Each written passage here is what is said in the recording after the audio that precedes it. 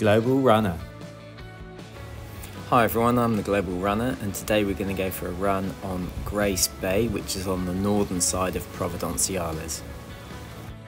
So the beach itself is huge. It's about 7.5 miles long, which is about 12k, but it's actually 3 beaches connected. So we have Grace Bay in the middle, and then on the eastern side we have Leeward Beach, and on the western side we have Bight Beach.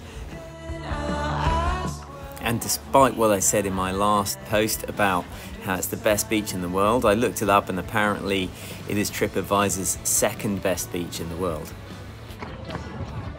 Green flag, despite the wind. It's going to be a windy one again, but the flag is green.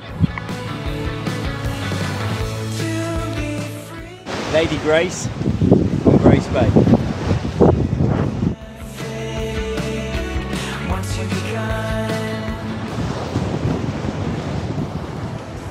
I hope these colours are coming through. That's insane.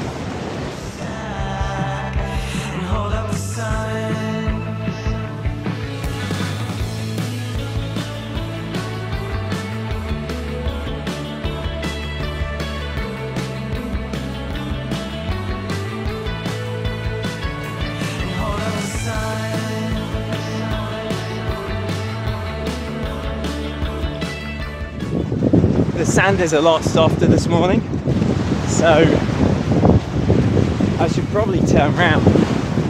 I don't want to overdo it, but then again, how do you turn around when that's in front of you? I was going to get up earlier, but jet lag conspired against me. So there's quite a few people out walking. But we're now, here's a conch shell.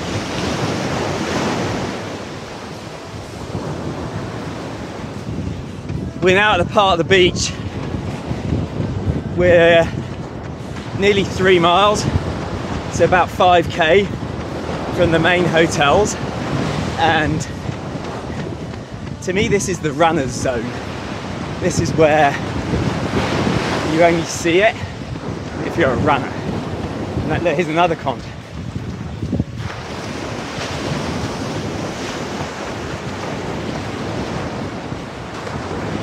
That's not something you see every day.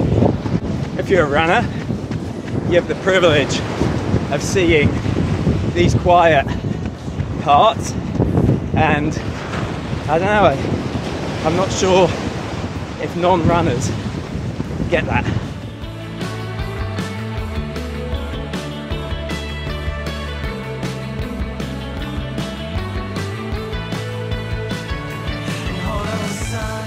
So we're about 5k down the beach, and unless I want to get my feet wet, this is where it ends. I suspect that will be accessible at low tide, but not right now. I've done about 5k, so this is going to be a 10k run. It's way hotter than I'm used to. I know, poor me. But just look at that. That is worth the price of admission.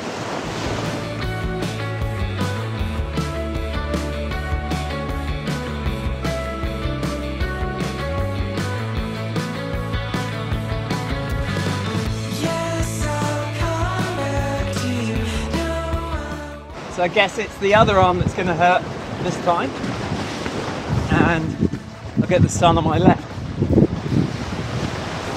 leg. We don't want uphill. I guess that's an advantage of beach running. There's a lot.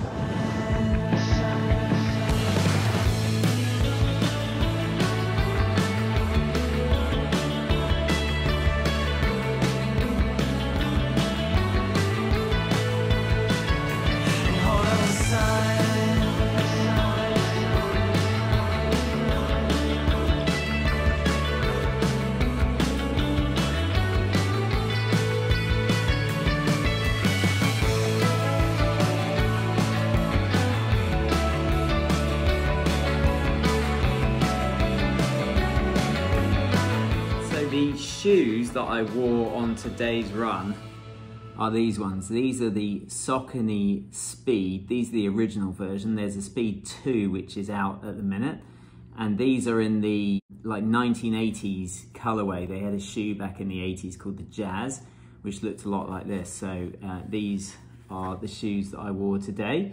This is the grip. There's a decent amount of coverage for the grip. I've heard some people say that they struggle in the wet with these, but I've never had any issues at all. And this is one of those shoes, it's sort of an in-between shoe.